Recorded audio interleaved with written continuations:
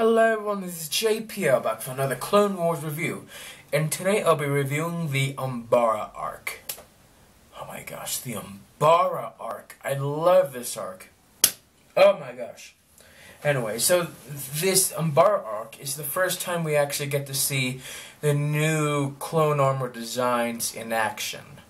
I mean, I know we've seen that armor in the previous episodes, but this is where we actually get to see it in battle. And we get to see our favorite characters, Rex and Cody, in them. Which, that was epic. And it's strange seeing all of the weird weapons that the Umbaras have. And yeah, it's just having different types of weapons is really interesting. It's weird, and I'm glad that that's the only time we get to see those weapons.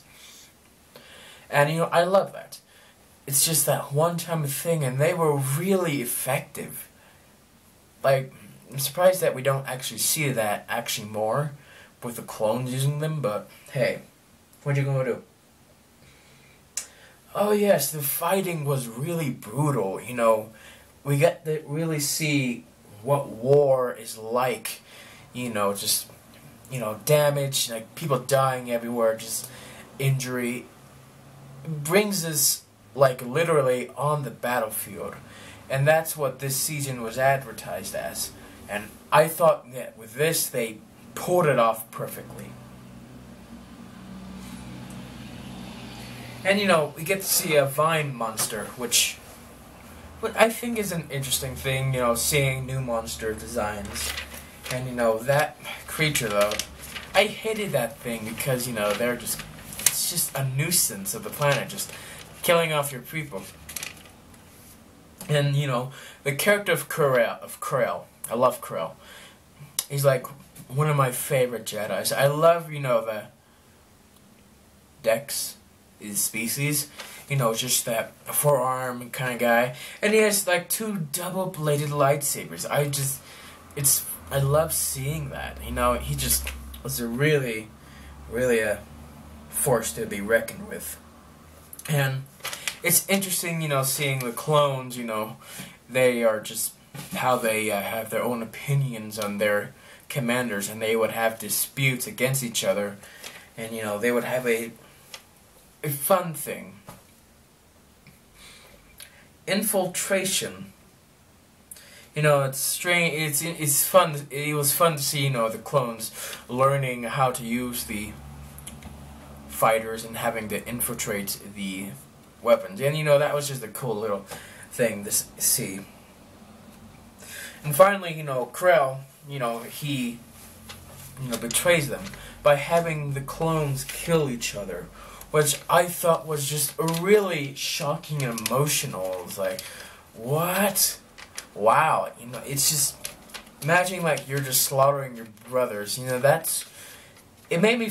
gave me, like, a much more better idea of how the Civil War felt like, because you're literally fighting your brothers, like the North and South. And, the execution scene, having the clones executed, and then the clones actually defying them, him, that's just, it's interesting to see how we get some, free will there, and then, it's much more like they're not going to do what the Jedi says, and brings us into the Order 66, visual we had with them, the clones, going to execute, Connell, and put him into prison, and just seeing that was just awesome. Like, that's like a better idea if, how Order 66 would work if, they went against a powerful Jedi like him, and how, he could survive. And, it's sad seeing Waxer die in this episode, because I really loved his character, just having a character like that, introduced in the first season, him coming back every once in a while, which is just fun, but then his final conclusion, which is just it was a really touching moment, and it had a little Numa, like, drawing on his helmet was like, oh, I love that. Anyway, so yeah, that's all I have to say about this arc. And to rate this arc, I'm gonna rate it a 10 out of 10. It was fantastic, amazing, and I love it. Anyway, thank you guys for watching, and I'll see you all next time.